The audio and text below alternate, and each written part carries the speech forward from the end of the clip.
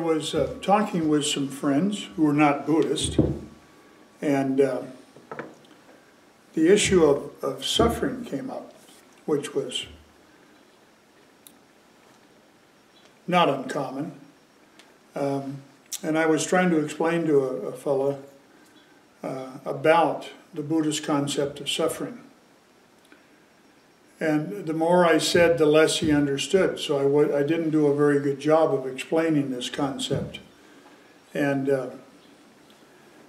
so I got out my tried and trusty What the Buddha Taught by Wapola Rahula, and was looking through there, and I thought, okay, well, over the years I've shifted my emphasis on what the meaning of dukkha was, because dukkha is the word that the Buddha used. Dukkha is a complex word. One of the things about Sanskrit is that it's extremely concise in talking about spiritual things. And it leaves little doubt what's going on. But dukkha is a word that is very much loaded, because it does mean discontent and dissatisfaction. And I realize that I've just shifted to that, basically because most people experience discontent and dissatisfaction in their daily life. And when we talk about suffering, we don't normally think of people as suffering every day of their life. You know, maybe they suffer once a week or once a month, depending on who they are. And it comes to the issue of what is actually suffering. Well, good old Wapola Rahula, he went right through discontent and dissatisfaction right on to the word suffering. And then it made me think today, because I thought about that, and I thought, okay, so sometimes we get lopsided because we keep pushing one facet of something. And Badhai came in and told me he wasn't going to be able to be here on right away for class, because we normally have a 9:30 Sutra class, which right now we're doing the Platform Sutra of the Sixth Patriarch. And he had a friend that committed suicide. Well, within the ideas of Buddhism, we do recognize suffering. But suffering isn't what most people are experiencing on a day-to-day basis. But certainly when someone commits suicide, we have to assume that they were suffering greatly. And it's something more than just discontent and dissatisfaction.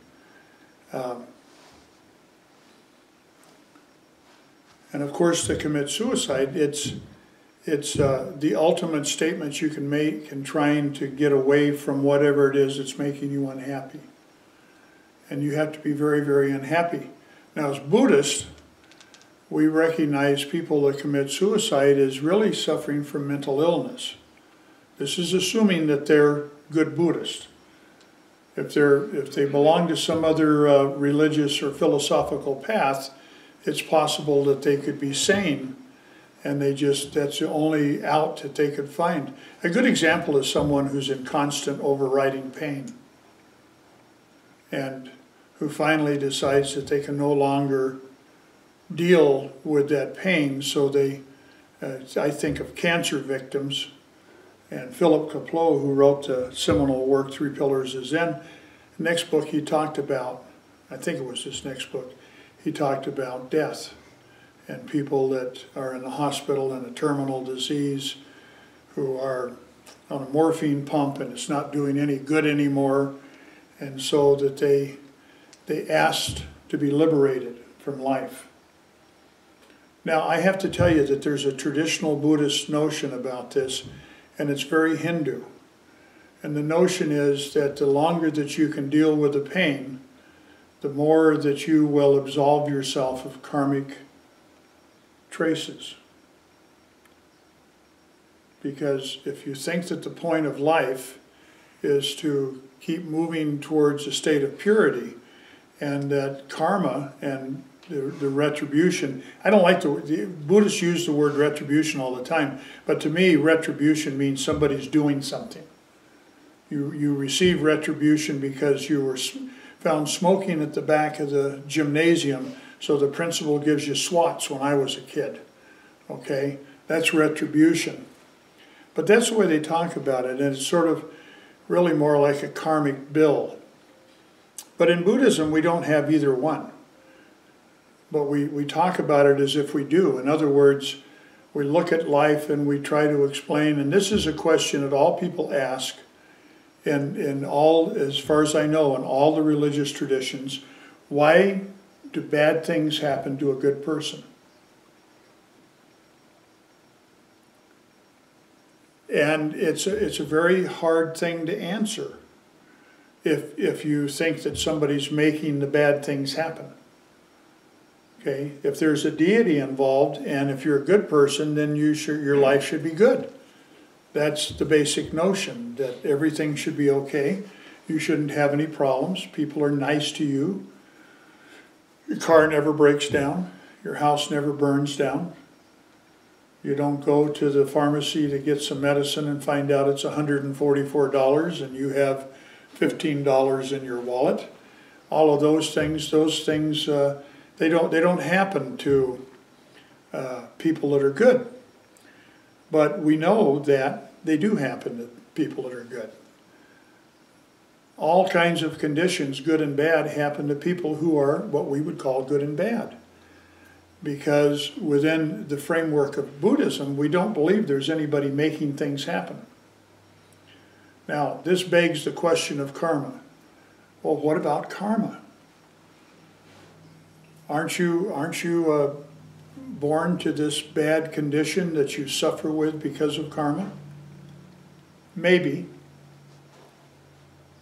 I happen to think karma exists, but I don't think it causes suffering. I think we cause suffering. In other words, if you're born and you're not very intelligent, but you're intelligent enough to realize you're not very intelligent, that's reasonable, right, Jane? There are people that aren't very bright, but they know they're not very bright. We could say that was a product of karma. And that person is put on this earth to do menial tasks and be treated poorly and to essentially suffer because they're not very smart. In the newspaper there was a story, which there always is, of a group of people being very mean to a person that wasn't very smart, and they essentially killed him. They harassed and hazed him to the point that they beat him up and he died. And of course, this is being treated as a hate crime because this person was what we used to call retarded. So some people would say, well, that was his karma.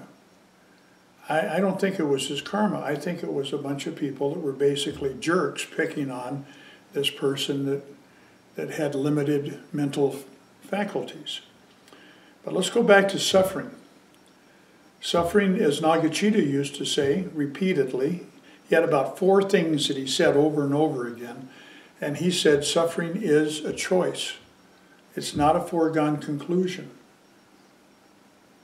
The high school I used to work at, we had a county class. In a county class, they came in 2 varieties. They came extremely emotionally disturbed children who were highly medicated, which is not what I'm talking about. And then we had this, what we used to call as retarded. We talked about the kids with very low IQs that really could not read, and so they were taught some basic skills.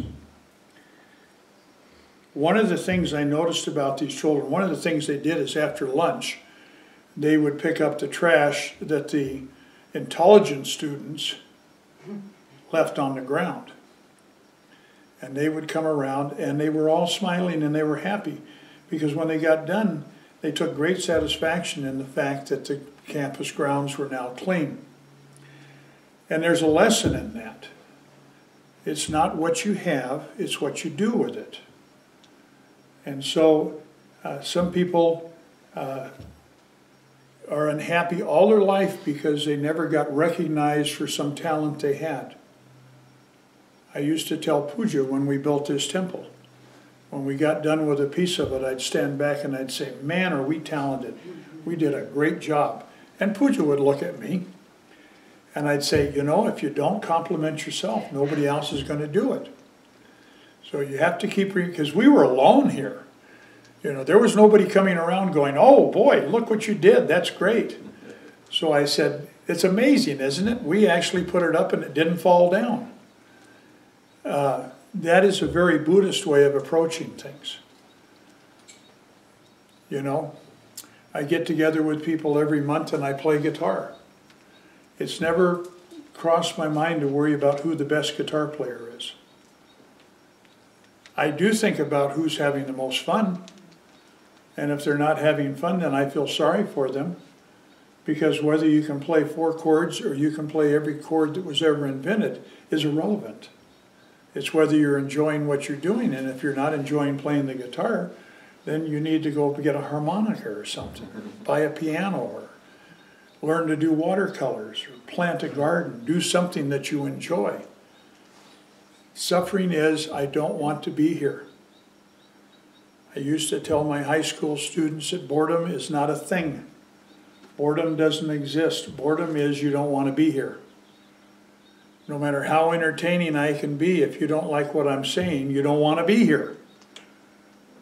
So now you disconnect from the world. And when you disconnect from the world, well, I don't think there's necessarily suffering, but there certainly is a lot of dissatisfaction about disconnecting from the world, not wanting to be where you're at. But to get back to this fellow that committed suicide, if he was a Buddhist, we'd say he's mentally ill because we believe he's coming back. And since he's coming back, he can't escape who he is. Now, he won't be Bob. I don't know what his name was. But Hai didn't tell me, but I'll say Bob. He won't come back as Bob. The Buddha took that away from the Indians. Because in India, they believe when someone reincarnates, it's that person. That person, that personality reincarnates through a series of many, many lives. And the Buddha said, okay, I found one more thing you can get hung up on. You can get hung up on the idea that you are going to be rewarded for a good life. Okay? So the Buddha said, the reason to lead a good and reasonable life is not so you get a reward. I want you to think of the religions that talk about rewards for being good. The reason why you lead a good and reasonable life is because that's what good and reasonable people do. The reason you take care of other people is that you see yourself in them. Not so that you can have a reward after you die. And it becomes so absurd within the realm of Buddhism that we get to the point where we throw away the idea of stopping the wheel of life. And we have a personage, or a type of personage, that repeatedly does that, and that's the Bodhisattva. For those of you like Mary that has taken the Bodhisattva vows, she promised not to stop until everyone's enlightened. Do you know how many years that's going to take? Well, the sun's going to burn out in 4.5 billion years. It's going to be slightly longer than it takes the sun to burn out for all people to become awakened. So in that simple vow of I will continue until all people are awakened, you damn yourself to rebirth after rebirth after rebirth. You do not damn yourself to suffering. You can choose to be in a state of suffering, or you can choose to simply be uncomfortable or in pain, or maybe not as happy as you could be that you got passed over for that job, or maybe not as happy as you could be that you didn't get that title you wanted. But the longer you look at it, you realize it's okay. So you can play your 4 chords on the guitar, or you can plant your herb garden, which we have, by the way. I got water going to it yesterday. I've got to find lemongrass somewhere, and that's the only thing I'm missing, if anybody knows who's got lemongrass. Just so these guys can figure out how to cook with it. Okay. So I downgrade the notion of suffering. Not that people don't suffer. But I downgrade that because once you realize that you can only suffer if you want something that's impossible for you to have, and you won't recognize that it's impossible for you to have. Or you can only really suffer if you want to keep something that's going away. And everything in the known universe is going away. Everything is changing. So you don't get to live forever. You don't get to be pretty forever. I like your beard, by the way. Mm-hmm. I like the fact that you trimmed it all up. That looks good. I like your mullet. Do you? I just got it this morning. It's nice. Yeah, Vui Mung keeps me constantly on my toes. I never know what's going to happen. You can only suffer if you will not accept the fact that life is in constant flux, that change is always happening, and you don't confuse the daydream. I was a big daydreamer when I was a kid. Don't confuse the daydream for reality. And when you can throw your arms around reality and enjoy it 100%. If you only enjoy it 99%, talk to Jane. She'll get you over that 1% more. Okay? Because life, this life, as Dogen might have said if he said it, is the absolute best life you'll ever have.